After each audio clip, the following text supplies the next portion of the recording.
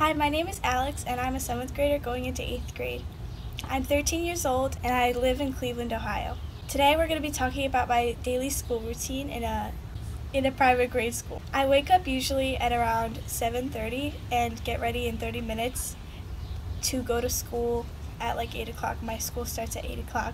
Luckily, I live really close to the school, so it takes only 5 minutes to get to school, and so I have to only get myself ready and my little sister ready, so it's really easy. When I get to school, there's like a morning schedule where you have like 30 minutes to, like, if you have any unfinished homework that you can do, if you have any teachers you have to see, if you were absent, you have to go to your teachers.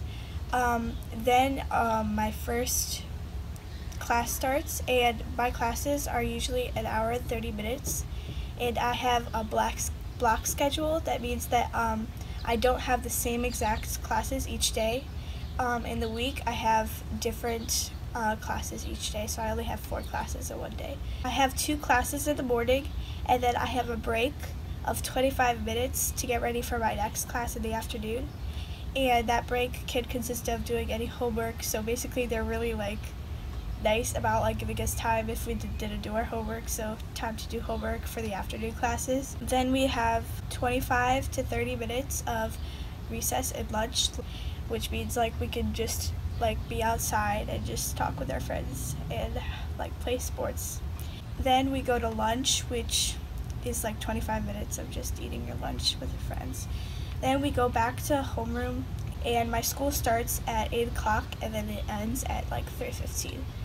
Usually homework takes about 3 hours. If you don't have your homework the next day, then if you don't bring it in the next day, then you don't get credit for it. They give credit if you do your homework. In math class, she just gives you 5 points for each time that you have your homework done. Not at least you tried your homework. She will know if you just wrote down random garbage onto your work. We have tests a lot in math and social studies / history. I have a really small school, but usually regular middle schools have about 400 kids in the entire grade, and my school, and that I have 400 kids in my entire school. Right now I'm in the middle of summer, from going from 7th grade to 8th grade, and I have the same teachers from 6th grade, 7th grade, and 8th grade. Our school usually starts in August, around August 23rd, 24th, 25th, and ends around June 1st, May 31st, something like that, yeah. And I think the worst part of summer is that we have summer homework, but we don't get summer homework in all classes. We only have summer homework in reading and math. So for the math summer homework, we have 13 pages of just worksheets. And for reading, you just have to pick a book to read, and then you have to do a book report on it.